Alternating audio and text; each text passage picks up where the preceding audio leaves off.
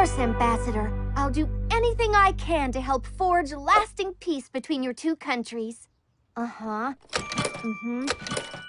Oh, I'm sorry, Ambassador. I have to go. I'm sure both of you will work out this little spat. What's wrong, Chelsea? I don't feel so good. My plastic feels warm, my tummy hurts, and I've got these spots on my face. Ugh. Did you try using a wet cloth? Uh-huh. I'm afraid you have to see a doctor. I said we do need to go to a doctor. Weren't you a doctor? Right. Ooh, cake. So sorry for the delay. The doctor will see you now. Finally. Right after you finish filling out these forms. Ooh, and these, and these. Done. Great.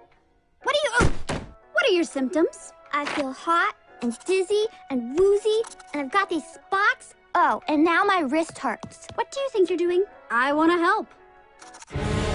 Helping is my thing. Skipper never wants to do anything. The Wi-Fi is down, so I have nothing better to do than bust Stacy's chops. It's my thing. Let's see if we can figure out what's wrong with you. Hop up on the table, Chelsea. Table? I got it.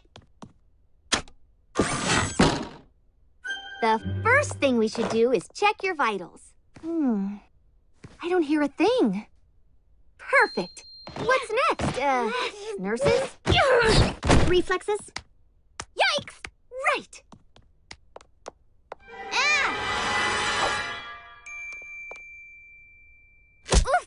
Perfect reflexes. Now we'll get to the bottom of what's wrong with you. The sweeper passes up Nope. to striker. Seen it. Aha! Chelsea, I'd say you were suffering from plastic pox. Is there a cure? Of course. I'll need 219 cc's of penicillin. Stat! Stacy, that's my horse doctor needle. Skipper, that's my elephant doctor needle. Much better. Barbie, I'm scared. It's all right, Chelsea. It only hurts for a second. Ouch. Hey, I feel better already. Thanks, Barbie. What in the world? Oh, no. It can't be. We've got plastic pox. I'll go get the penicillin. It only hurts for a second.